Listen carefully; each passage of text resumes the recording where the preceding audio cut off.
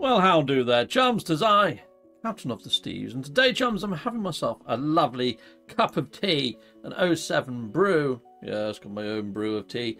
Now, I'm going to start the morning talking to AI, and have AI talk back to me. Now, I need a subject matter that will stir the imagination, I suppose. Right, here you go. I'm going to talk to AI. This is Copilot AI, and I'm going to just talk to it about BRICS. If you've not heard of BRICS, here you go. I'd ask what BRICS is. Here we go. Look. Good morning, Copilot. Can you tell me whatever you can about BRICS? Certainly. Let's delve into the fascinating world of BRICS. What is BRICS? Definition: BRICS is an intergovernmental organization comprising Brazil, Russia, India, China, South Africa, Iran, Egypt, Ethiopia, and the United Arab Emirates. Evolution: initially identified to highlight investment opportunities, BRICS has evolved into a geopolitical bloc. Its member governments meet annually at formal summits and coordinate multilateral policies since 2009. Significance: combined, the BRICS members encompass about 30% of the world's land surface and 45% of the global population. These countries are among the world's largest by population, area, and GDP. ***BRICS vs. G7 ***. Rivalry: BRICS is considered the foremost geopolitical rival to the G7 bloc of leading advanced economies. Initiatives: BRICS has launched competing initiatives, including the New Development Bank, the BRICS Contingent Reserve Arrangement, and the BRICS Basket Reserve Currency. Praise and criticism. Views: BRICS has received both praise and criticism from commentators. Challenges: its impact on the global financial landscape remains dynamic and subject to ongoing developments. In summary, BRICS represents economic autonomy, global influence, and an alternative to the existing order. Its journey continues to shape international relations. Okay, now BRICS, those countries involved, they're trying to set up their new currency. Now, every single time another country, like Gaddafi's country, Libya, wanted to set up their own currency, they got invaded, squashed, didn't happen. Every time a new currency has tried to emerge, they've been obliterated, which makes me a little bit nervous, since some of these countries inside of the BRICS nations are already sort of in the crosshairs of our axis of evil, as we brand them. You know, Iran, China, Russia, you know, they're the three main players. So, here you go, let's ask a question about the currency. The new BRICS currency is said to be backed by precious metals. What would happen if we moved to that currency? How would it affect the US and the UK? Just wait for it to answer. The potential establishment of a new BRICS currency backed by precious metals could have significant implications for the global financial landscape. Let's explore how it might affect the US and the UK. Impact on the US dollar. The US dollar currently dominates international trade and finance, accounting for about 90% of all currency trading. If the BRICS nations establish a new reserve currency, it could weaken the dollar's position. This process is known as de-dollarization. A stable BRICS currency might reduce demand for the dollar, affecting its value and global influence. US sanctions and trade wars. A BRICS currency could weaken the power of US sanctions. Countries using the new currency might be less vulnerable to punitive measures. The ongoing US trade war with China and sanctions on China and Russia play a role in this context. UK implications. The UK, while not part of BRICS, would still feel the ripple effects. If the dollar weakens significantly, it could impact UK trade, investments, and financial stability. The UK's close ties with the US mean any major shift in the dollar's status would have repercussions. Gold and silver. Precious metals backing the BRICS currency might affect gold and silver markets. Investors may seek alternatives to the dollar, potentially boosting demand for gold and silver. In summary, a BRICS currency could reshape the global financial order, impacting both the US and the UK. However, the exact outcomes depend on various economic and geopolitical factors. Okay, I know this isn't the most interesting of subjects, but at the same time, I'm finding AI a very good tool. I mean, this is just Copilot. This is the thing that's on edge as standard. If you use the mic, it actually talks back. You can learn all sorts within moments of this. I mean, all of that would have took me shed loads of Google searches, watching YouTube videos, going through adverts. This just cuts through all of that. you can get your answers super darn quick. And I know it's not the most interesting of subject matter while you're having a cup of tea, but at the same time, hardly any of this is on mainstream news. Now, the new currency that BRICS is working on is said to launch in October of this year. Now, considering some of the big players like China, for example, they actually bought up a lot of US and UK debt. What if they said, okay, we want our debt repaid, but instead of using dollars, we want you to pay in this new currency that's backed by precious metals? Or if you can't give us the new currency, maybe just give us the precious metals instead. I think this is a massive power play, honestly do. And it's a little bit of an odd one. Okay, and the goal of BRICS is de-dollarization. They actually deliberately are setting out to weaken and de-dollarize the world. In fact, Saudi Arabia, the people that are backing the petrodollar and backing the dollar, have moved their backing away from just the dollar to open up to new currencies, including this new one. So one of the precious commodities backing this new currency could be oil, and that's got massive ramifications. So anyways, let's ask about de-dollarization. So the BRICS nations' main objective is de-dollarization. Would you say that the actual BRICS nations is just another trade bloc, like a trade agreement? Is it something the West should fear? There we go, and see what comes back with on that. The BRICS, Brazil, Russia, India, China, and South Africa, go beyond being a mere trade bloc or trade agreement. Let's explore their objectives and significance. BRICS objectives. Economic cooperation. BRICS aims to encourage trade, cooperation, and growth among its members. It seeks to improve their economy's access to markets. Development financing. Institutions like the Contingent Reserve Arrangement, CRA, and the New Development Bank, NDB, finance infrastructure and development projects within member nations. Political coordination. BRICS strengthens political discourse and coordination on international issues. It advocates for modifying global governance institutions to better represent emerging economies. Social and cultural exchanges. The alliance promotes interpersonal relationships, mutual respect for diverse cultures, and social exchanges among member nations. Beyond trade bloc. BRICS represents a significant portion of the world's population, landmass, and economic output. It challenges the political and economic power of wealthier Western nations. While differing priorities exist among member countries, BRICS remains an important forum for cooperation and pursuing common interests. Should the West fear? The West should pay attention, but fear might be excessive. BRICS seeks a more equitable international order, not necessarily confrontation. It's a dynamic force shaping global relations, but cooperation remains key. The West can engage constructively with BRICS to address shared challenges. In summary, BRICS transcends a simple trade bloc. It's a strategic alliance with economic, political, and cultural dimensions.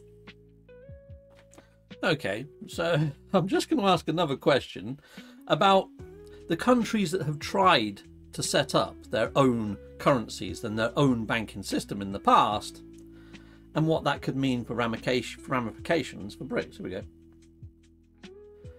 Other countries in the past, such as Libya, have tried to set up their own currency. Now, I don't think that went too well for those countries.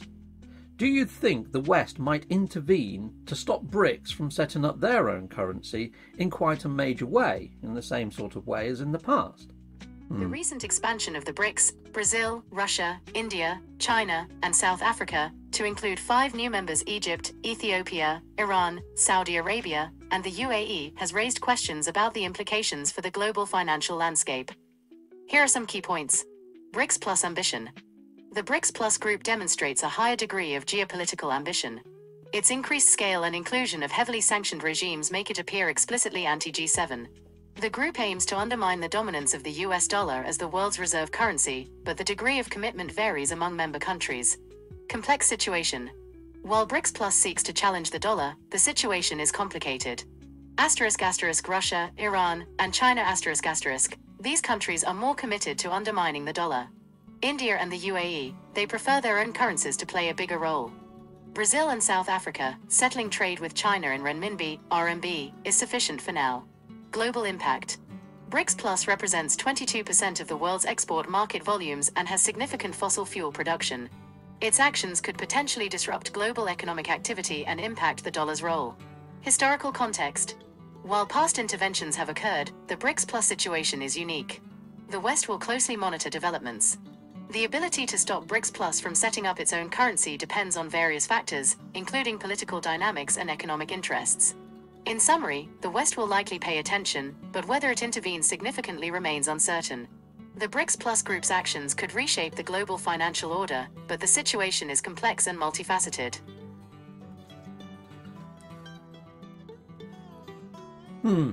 So, a lot of the actual member states have got the same objective, the same goal of de-dollarization. But there are some countries that benefit from having the dollar, such as India and so forth and so on, like it just mentioned. So I don't even think it is a threat yet. But if this currency takes hold, it's supposed to launch in October of this year, I think give it another 2 years, if it does manage to take a foothold, it could have massive ramifications. But that's speculation. I'm just saying it's worthwhile keeping your eye on this one, on the BRICS states and this new currency that's starting to take place. It's very interesting, or at least I find it very interesting. I don't know whether I finished my cup of tea. I found it that interesting anyway. But what I find more interesting is just how cool AI is getting in answering these questions, you know? It's freaking awesome. Well, I find that it is. If you're not using it daily or weekly or whatever, it's actually far better than hitting up Google and doing a search that way. I seem to get better answers to what I'm hoping to find and an understanding of the world through AI. I know that it's programmed by people and they put their own sway into it, but most of this is just internet driven. And of course this is using Edge. So yeah, it's not a bad tool, to be fair, people inside of the viewerverse, or at least I don't find that it is. I think it's awesome. Okay, last question. Here we go. So could the West join BRICS? Could America become a member of BRICS? Or the UK? Could they become a member of BRICS?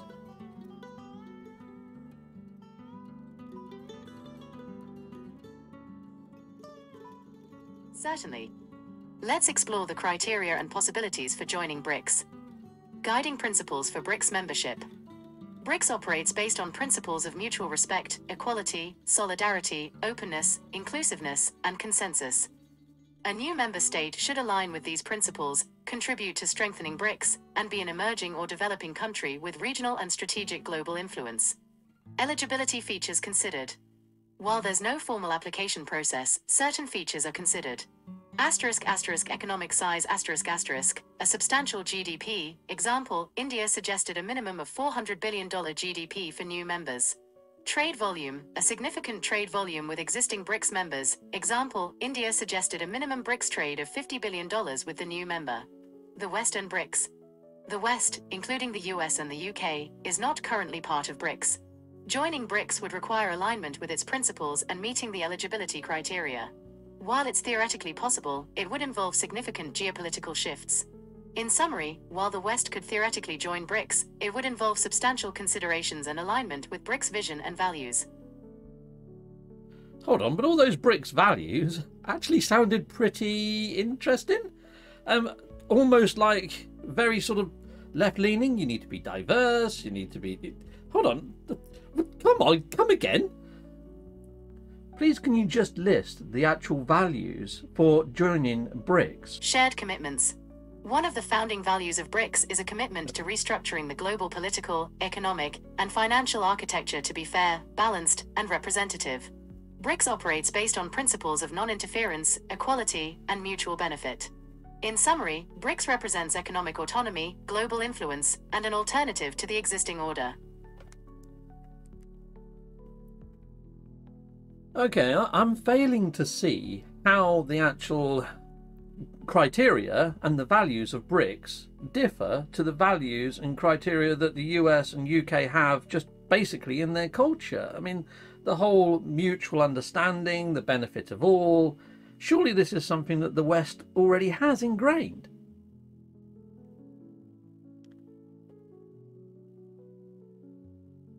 You raise an interesting point. While there are shared values across cultures, let's explore the nuances between BRICS and Western countries. BRICS values. Mutual understanding. BRICS emphasizes mutual respect, equality, and solidarity among its diverse member nations. Benefits for all. BRICS seeks to balance global power dynamics and promote development within its bloc. Non-interference. BRICS respects each other's sovereignty and avoids interference in internal affairs. Western values. Similarities. The West, including the US and UK, also values mutual understanding, cooperation, and benefits for all. Differences. Historical context Western countries have a longer history of global influence and established institutions. Geopolitical alliances. The West has NATO, the European Union, and other alliances. Economic systems. The West's market-oriented economies differ from BRICS' mix of systems.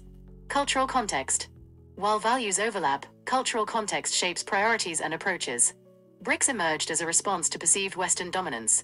In summary, while shared values exist, the specific contexts and historical trajectories of BRICS and Western countries contribute to their distinct approaches. Okay, so by the sounds of things, the West are a little bit interfery. Well, that's what I gathered from that. I don't know about you guys inside the Viewerverse, but that was my interpretation. I don't know whether they're going to let us join. Okay. So in short, are you saying due to the West's sort of, I don't know, geopolitical sway and how they sort of like to control things, could mean that the West are not allowed to join BRICS? Is that what you're trying to say? Please put this into simple terms. Certainly. In simple terms, while the West shares some values with BRICS, joining BRICS would involve significant shifts. BRICS formed partly as a response to perceived Western dominance. While it's theoretically possible for the West to join, it's not straightforward due to historical context and differing priorities. Right. Okay, so there we go. I think that kind of sums it up, to be fair. And this whole new currency that they're trying to put together, it depends on how the actual member states of BRICS use this currency. If they use it for more than 50% of their trade, all of these countries inside of BRICS start only using this currency, the de-dollarization is going to happen rather rapidly, even if it's just at 50%. So we've got to see what actually happens, but I just want to put this on your radar because it's not in mainstream news. Mainstream news is not talking about this new currency that BRICS is trying to put out there. A lot of sources online are saying October of this year. Speaking to AI, they say that it's more likely to be 2027. General Gaddafi tried to launch his own currency. What actually happened? Was there Western intervention? Muammar al-Gaddafi, the former leader of Libya, indeed attempted to establish an independent African currency.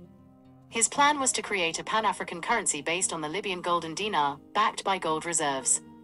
However, this move posed a challenge to Western financial interests. Here's what happened. Gaddafi's vision. Before 2011, Libya achieved economic independence under Gaddafi's leadership.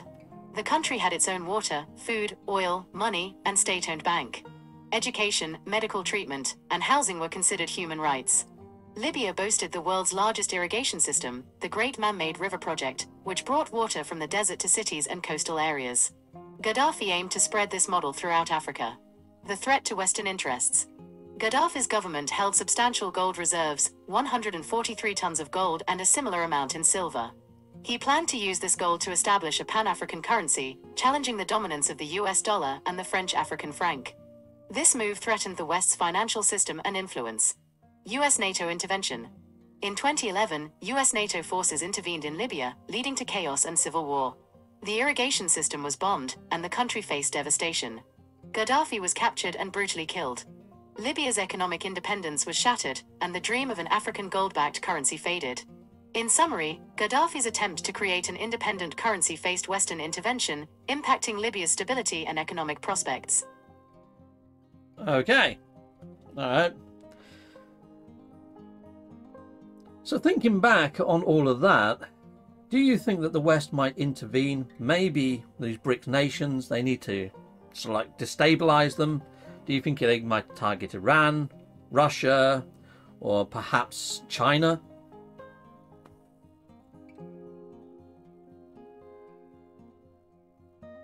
As an AI language model, I don't endorse or support violence, harm, or destabilization of any nation.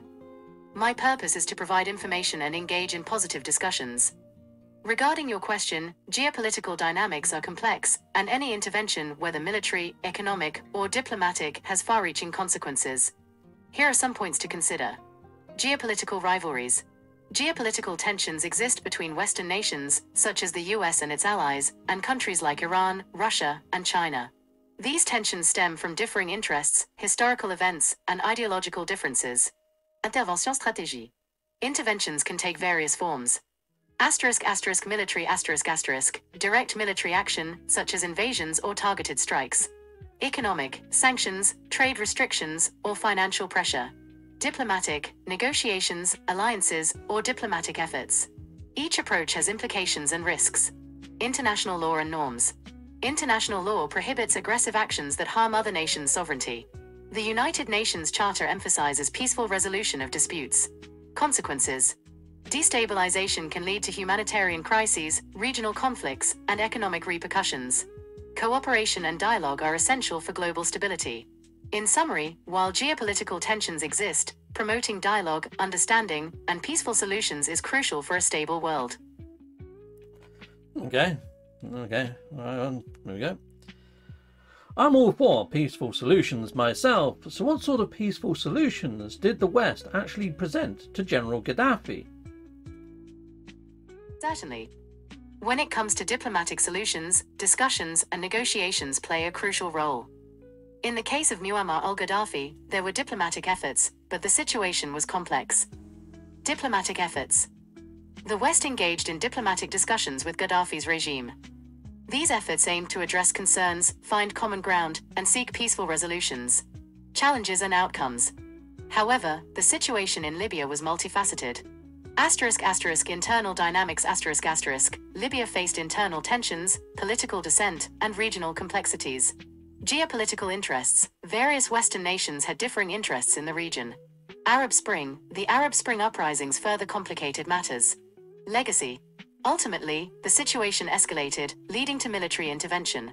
The aftermath of Gaddafi's downfall left Libya in turmoil. In summary, while diplomatic efforts are essential, geopolitical realities and internal dynamics can shape outcomes.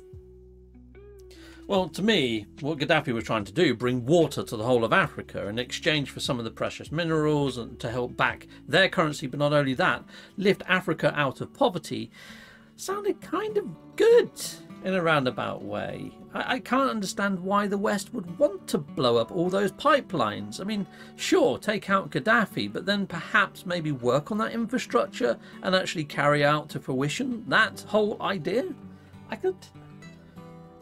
The idea that Gaddafi had about bringing water to the whole of Africa seems like a very noble and good thing. Why is it that the West, when they took out Gaddafi, didn't continue on with that idea? Gaddafi's vision of bringing water to the whole of Africa through the Great Man-Made River Project was indeed ambitious and noble.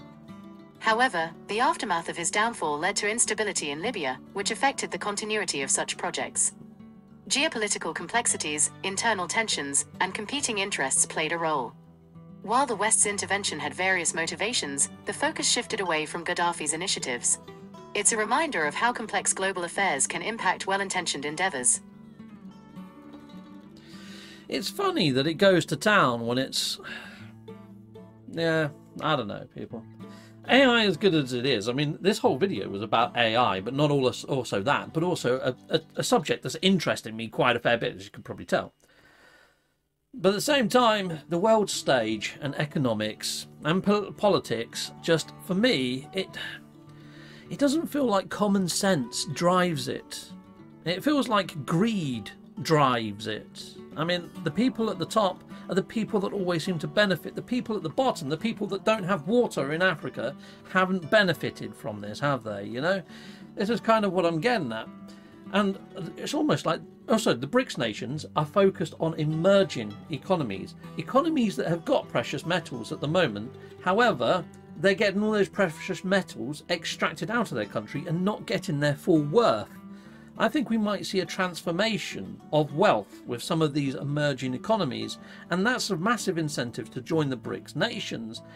I just think that this is going to grow. I think BRICS Plus has already demonstrated that BRICS is growing. It's got a lot more people interested in joining. There's a couple of countries that, if they did join, I feel that it could reshape the balance. At the moment, it's about 40% of the world's population. Some of the member states are quite large. It's not going to take much to push that over into the 60%. And as soon as the majority are using BRICS and using the BRICS currency, that's when I think things might start to change in the economic sort of tables of inside of the world banking systems. And I can't see the banking system of current day sitting back and doing nothing about that. The Rothschilds, Rockefellers banking system, the International Monetary Fund, I don't think is going to sit back and do nothing about that. And I already think that they're moving chess pieces to promote a future forever war. I really do hope that these moving of chess pieces doesn't result in something bigger happening. It only takes one person to make a false move or to interpret signals incorrectly and someone to start pressing a button and inadvertently cause massive escalation. And it just makes me think that if they did that, it would hold off this currency, this shift in economic sway. I don't know, people. I just feel very nervous about all of this. I'm trying to read between the lines. Maybe I shouldn't. Maybe I should just make myself another cup of tea, people. Hey, what do you think? Sound off in the comments. Let me know. I mean, this is completely left field for my actual channel. I wanted to push AI as a technology, but I also wanted to point out to you that there's a massive economic shift happening right now that just isn't getting any airtime for some reason on all mainstream news networks. Right now, it's all about the vote here in the UK, the vote over in the US. Are we being distracted from the bigger picture? Let me know. Until next time, people. Goodbye, goodbye, and goodbye again.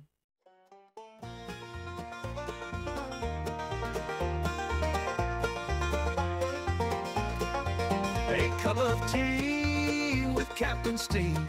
Things that entertain, things hard to believe. From movies, games, and internet news. From UFO sightings and debates and different views. Cup of tea with Captain Steve. Everyone likes a good cup of tea. Unless you like coffee, but that's not really me. Oh, I love an English breakfast cup of tea with Captain Steve. Cup of tea.